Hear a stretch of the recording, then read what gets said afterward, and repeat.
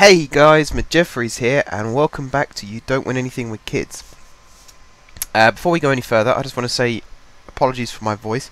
I have a cold again. I'm getting colds like hot dinners at the moment, so you'll have to bear with me if I'm sniffling and coughing and I sound like this. I'll do my best to not let it affect the video. Anyway, we are here. See here, we are in the process of a board takeover. This came as a bit of a surprise to me because 1 minute we're not doing great in the league. I should start with that actually. We're 6th in the league. We should be a lot higher. We're something like 11 points off the leaders, which we're quite a long way back basically at this stage of the season. And the board weren't very happy with me. At one point they asked me to explain why we lost a match. I think I just about got away with that one. But we're also in the middle of a board takeover. And I'm a little bit worried about that because there's a very good chance that the new board might want their own, or the new chairman might want their own manager, and I could be out of a job. So all I can do really is carry on just playing the matches, trying to win, do my best.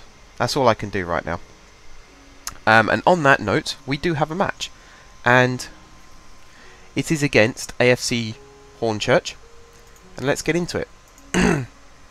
Now, there aren't that many changes I want to make to this lineup. The only thing I want to change is O'Brien for King, because obviously King's injured.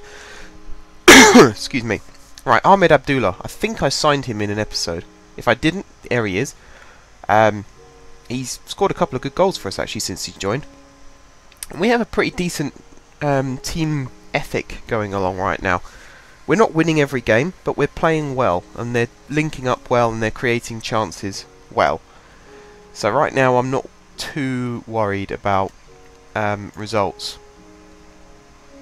Obviously I'd like to carry on winning games, but I'm not going to force it. We have a couple of other players. Oliver Risser, I think I remember signing in an episode. Stacey Long, I brought him in as midfield cover. He's a pretty good player considering... Ow, just kicked my desk. Considering he's 29 years old. Other players in and around the team. Douglas Pringle hasn't actually played for us yet. He's not the best player we have. I might loan him out in Season 2 if anybody wants him. And we have the usual injuries: King, Ortega, Francois and Wilson. We're always going to have injuries. It's part and parcel of the game, unfortunately. But anyway, I'm happy with this lineup. Everyone's in a pretty decent condition. So let's get into the game. Kramer and Smith up front is a partnership I never really thought I'd see.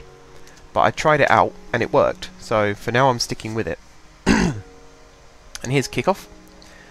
This is a competition that I want us to win this season.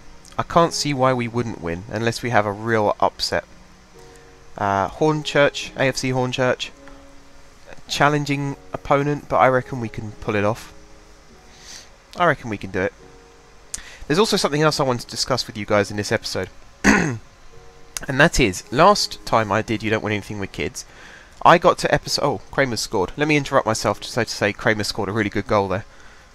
Good cross in from the left-hand side. Was it Jones played it to Delamond, who crossed it in. Kramer with the header at the near post. It was Beckhold, sorry, to Jones. To Delamond. Yeah, good goal. See? That's what I mean about team ethic.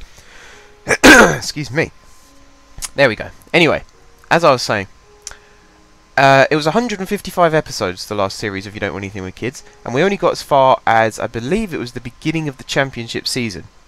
So obviously I don't want this series to be as long as that, to get to that stage. I'd like to be in the Premier League by the time we reach 100 episodes. So in order for that to be doable, this will be the last episode in this season. Football season, not series season. Unless something big happens. So if we make it to like round 3 of the FA Cup, which we're not going to be doing this season anyway, but say that happened, and we drew Man United at home. Obviously I will show that match. But right now, we're playing non-league teams. We're not winning pretty if we are winning. The matches themselves aren't that interesting to watch. And the squad are still starting to develop and gel, so they're not playing at their best.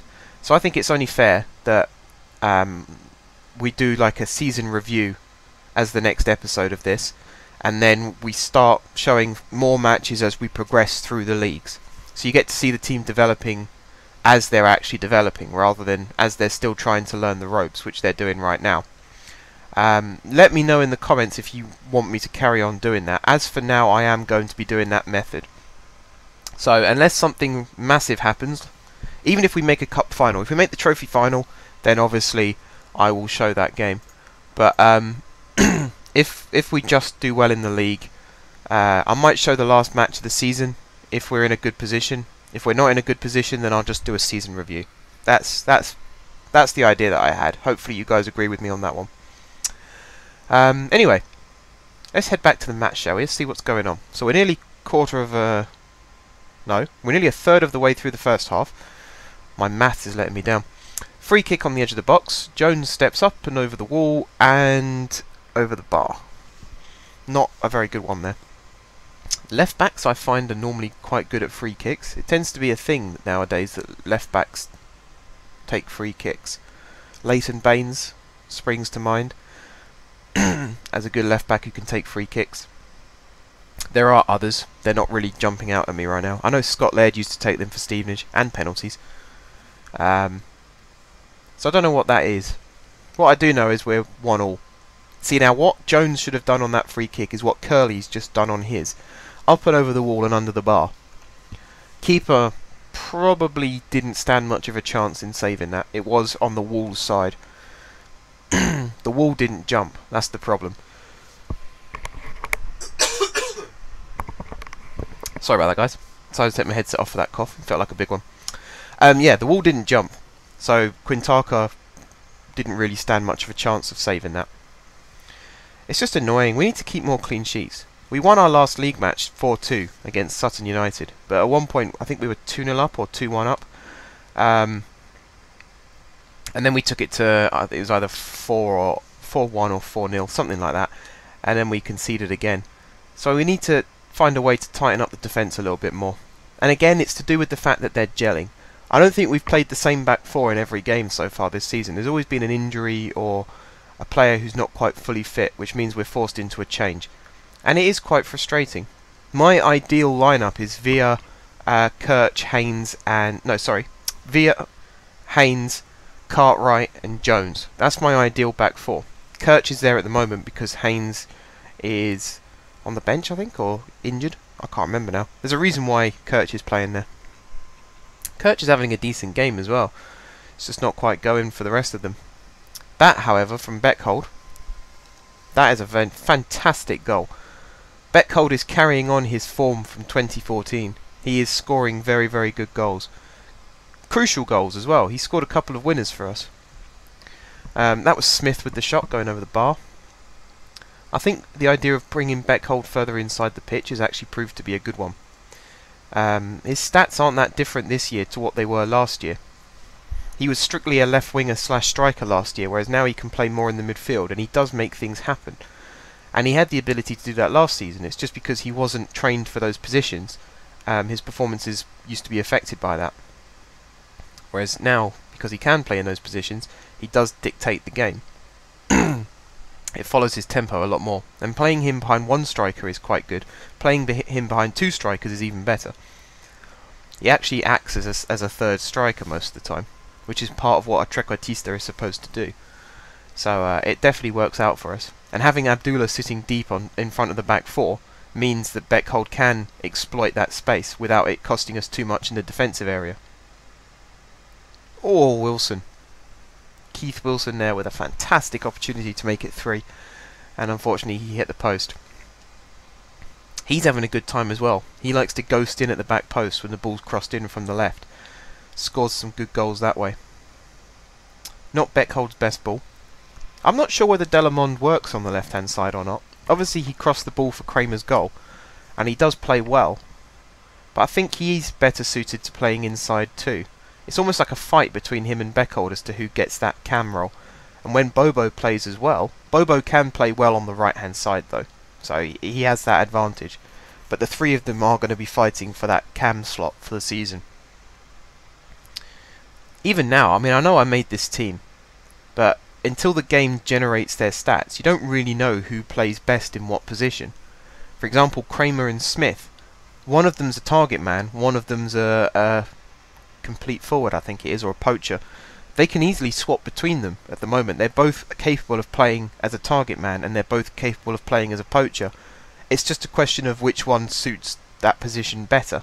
Kramer seems to be a poacher, with the way he took that ball around the keeper there and poked it in. And he is currently playing in the poacher's role. However, I believe he's taller than Smith, which technically makes him better in the air. So he could suit the target man role. Target men don't have to be tall, they just have to be good at headers. It helps to be tall. It does give you that advantage, but if you've got a good jump, you're just as likely to be a target man as you are a complete forward or an advanced forward, whatever it might be. Jones conceding the penalty there. Not very happy with him. I just realised actually. Oh, that is sped up. This match is really dragging on, it seems. I know I did some explanation before the match, but we're 10 minutes into the episode and we're not even at half time yet. I suppose there's been a lot of action. There's been 4 goals so far in this first half. This could be the 5th, and it is the 5th. Again, you know, 3-1, it felt like we were in control, and now it's 3-2, it feels like we're on the back foot. And I don't trust my defence still. It's all about getting to know your team, like I was saying earlier. I don't trust Vince to be able to keep a lead right now.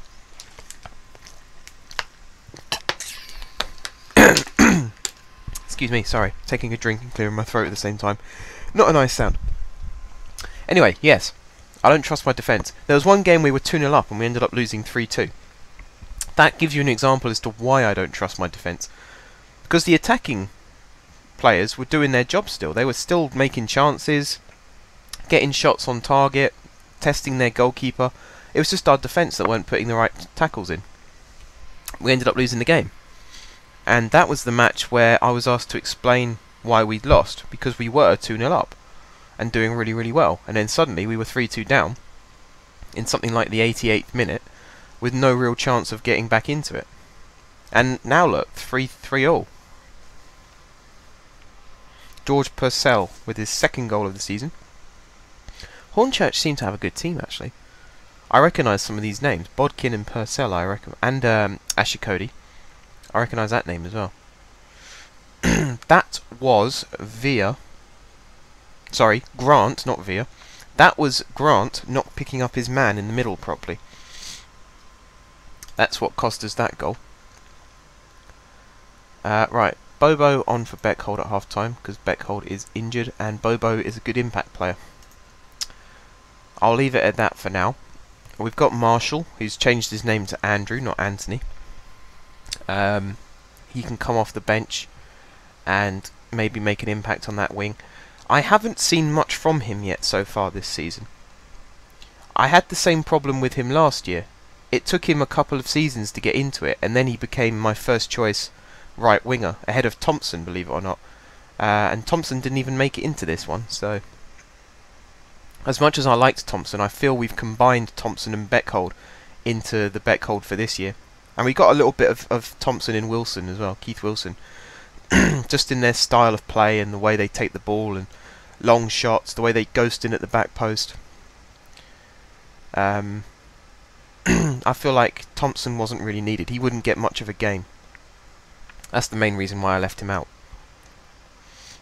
There's Abdullah pushing quite high up the pitch, actually. Luckily, we are good at holding onto the ball in those sorts of areas. Even when Smith and Kramer managed to lose it between them there, Bobo was there to pick it up again. And here is Wilson with the corner, which, as you remember, Thompson used to take for us. Excuse me.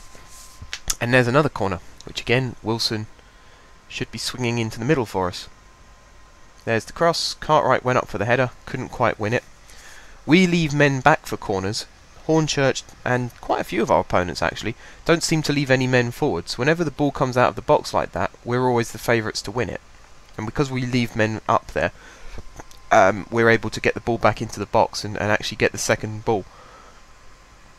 Which, I think I said this either in a FIFA episode or in this episode, one of these episodes. You get just as many goals these days from the second ball as you do from the first one. It's all about whoever wins the second ball is favourite to do well with it. That's how it works these days.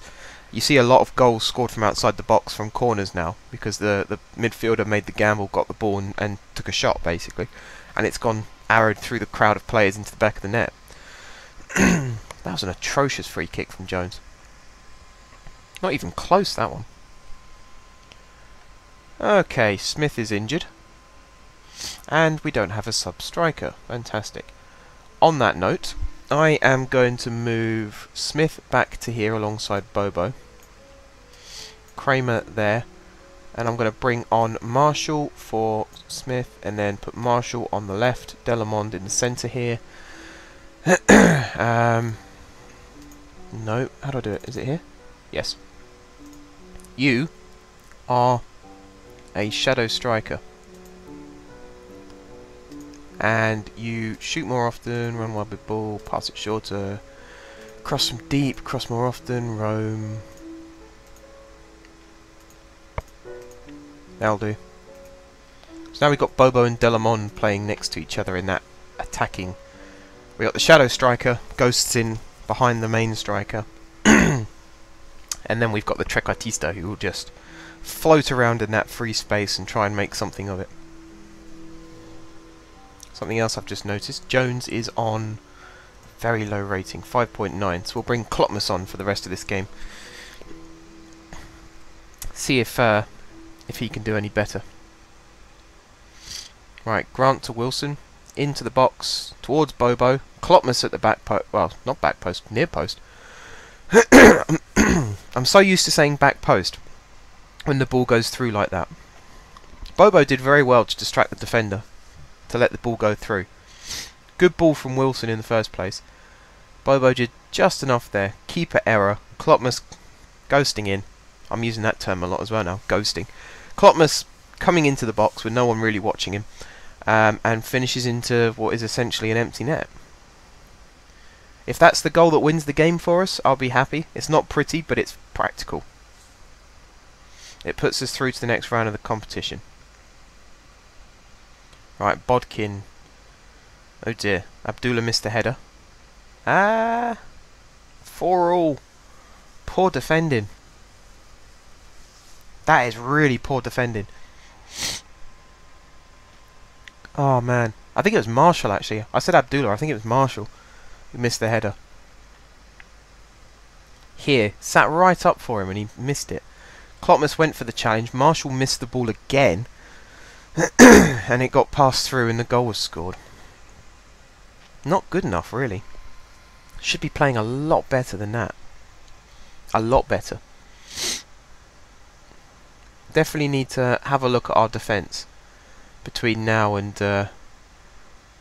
January really, so that we can bring in some decent defenders in the transfer window. Even though in the Vanarama South you can make transfers all season.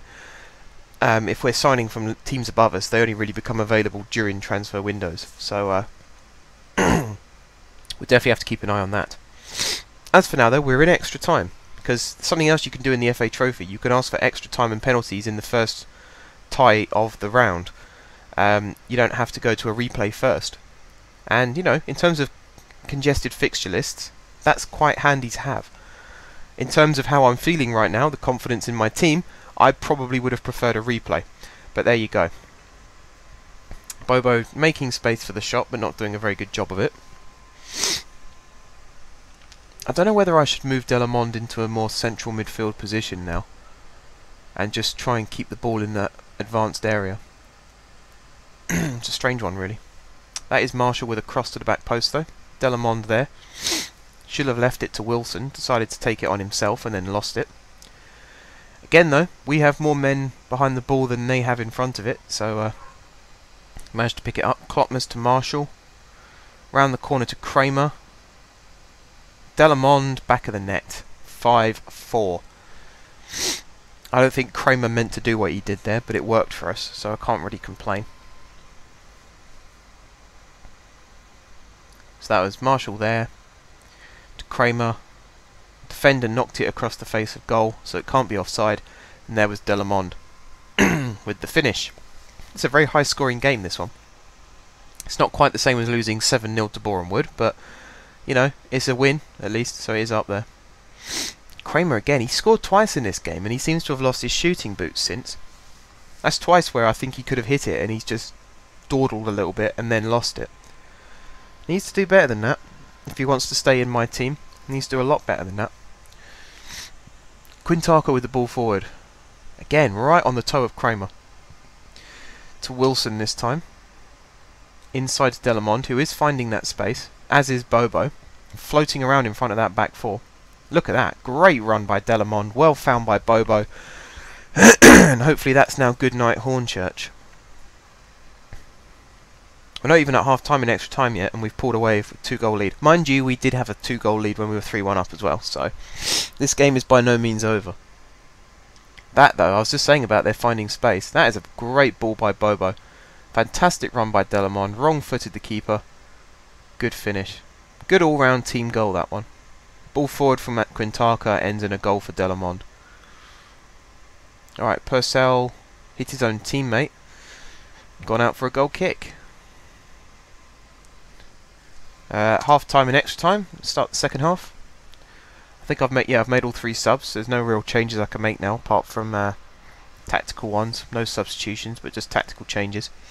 There aren't really many I want to make though. We've had our strongest run of play in this formation. This might even be a formation that I'd plan on using more often in the future. Who knows? That was Delamond on for his hat-trick. I think he scored twice, hasn't he? Yeah, he scored the last 2 goals, didn't he? So he is on a hat-trick. Fingers crossed for him then. Bring him inside and he makes things happen. Keep him outside. He does cross for goals, but I wouldn't say he was as effective. Kramer there taking a gamble. Personally, I'd rather he shifted that out wide. But, you know, he's on a hat-trick as well, so you have to expect him to be a tiny bit selfish. Quintana comes and claims that one. Does a good job. Throws it out to Klotmus. Inside to Abdullah. Forward to Delamond. These two like coming deep for the ball as well. Delamond and Bobo. They are very, very similar players, but I do feel we need both of them in the team. They are making things happen right now. They are playing very, very well. They linked up well for the goal, as you saw. They're providing good cover for Abdullah. He's not really on his own in that deep role. Marshall drifts inside as well, so it's almost like we have 4 centre midfielders playing in that position. Right, here's Wilson with the free kick, and he's made a mess of it as well. That's frustrating, actually. They have really good free kick taking stats, and yet they can't really hit a barn door with a machine gun right now. That's frustrated me in the last game as well, was that they always seem to hit it way too hard or just miles off target, but they have really good free kick taking stats. So unless I'm missing something, I'm not really sure why they're not good at free kicks. I probably am missing something. I'm probably missing something huge. Right, Kramer. Again, miscontrolled it. Cartwright doing well. He's had a solid game actually out there, Cartwright. I haven't seen him do much wrong. There's Klotmus down the line to Marshall. Inside to Bobo. Down into the channel for Kramer. Again, lost the ball. Should have done better there. But that's full time, and we have won. 10-goal thriller. But we have come out on top. 6 goals to 4. So, you know, we conceded 4 goals, and I'm not very happy with that. But we have done well to win the match. So, like I said, guys, the next episode, unless something important happens, the next episode will be a season review. So I'll tell you guys where we finished in the league, who was top scorer, things like that. So until then, thank you very much for watching. If you haven't subscribed to my channel, be sure to click the subscribe button. If you have already subscribed to my channel, thank you guys for your continued support. Don't forget to leave a like if you enjoyed watching the video, and until next time, I will see you soon.